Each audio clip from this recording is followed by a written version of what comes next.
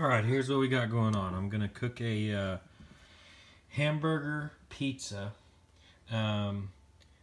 with homemade crust, homemade dough, and then I cooked the hamburger meat, and I'm going to use ragu pasta sauce in order for the pizza sauce. It works just as good as pizza sauce. Maybe it's not as good as marinara, but it works. So I used 80/20 hamburger meat, and then I also used activated yeast, which looks like this. And now I'm going to mix up my dough and prepare my pan. I'm going to grate some mozzarella cheese. Got my oven preheated at 450. Yeah. Gatlin is ready to eat some pizza. Yes. Okay, so I let the yeast sit in the sugar, which was 1 cup of water, warm water, 110 degrees. No, I'm talking on the video, buddy. And I added the package of yeast, let it sit for 10 minutes until it turns kind of a bubbly, creamy texture. And then added two and a half cups of flour, pinch of salt, a couple teaspoons of oil. Doesn't really matter what kind. The consistency of this dough is pretty wet, so I'm going to add some more flour, and then mix it up a little bit more and let it sit for a few minutes before I knead it out into a pizza. Okay, so now I'm going to grease a pizza pan, and that way my crust isn't going to stick to it. Got my dough ready. I'm just going to form it to the pan now. I'm not going to roll it. I don't think that's necessary. I don't have to get it that thin. I have plenty of dough. So now I'm going to put it in the pan, add the sauce, and grate the cheese, and then add the hamburger, as well as make a garlic and butter mixture for the crust, which I'll be doing here. Okay, so I have now made a butter and garlic powder,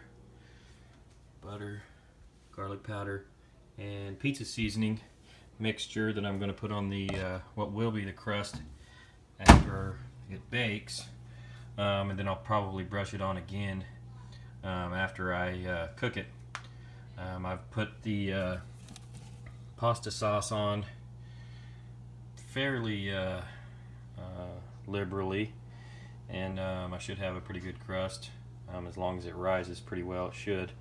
The yeast seemed to activate whenever it was sitting in that bowl that you saw before. So now I'm just going to grate up some cheese liberally again, plenty of cheese, and then put the hamburger meat, which you can see some of it is still a little bit pink, but that's okay because it's going to bake for 20 minutes and it'll finish cooking all the way through.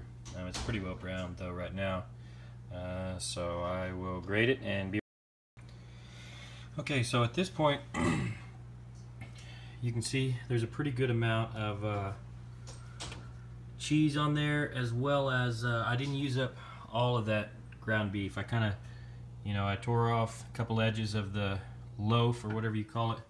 That was originally a what does that say, 72 ounces, 4.5 pounds.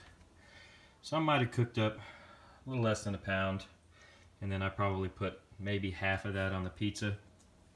I probably only used up maybe a quarter of this stick. 1 pound block of mozzarella does not grate very well, so I would suggest probably buying a package, pre-packaged amount.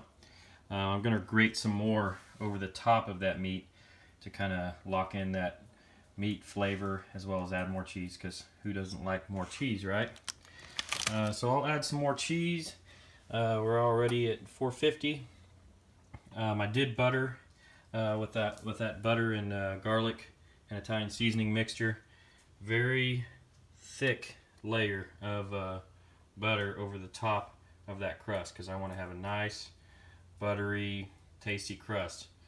I hate eating pizza and then throwing the crust away because it seems wasteful when it should just be a good garlic bread. So we'll add some more cheese and I'll show you before I put it in. Okay, so I added more cheese and we're pretty much ready to go.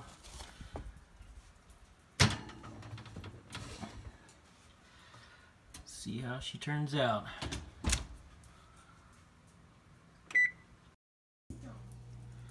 Okay, so I cooked it for 15 minutes on 450 and it looks like it turned out pretty good. I'm gonna put on some more garlic on the crust just to have more garlicky crust, but otherwise I think it's gonna be really good. So there you have it.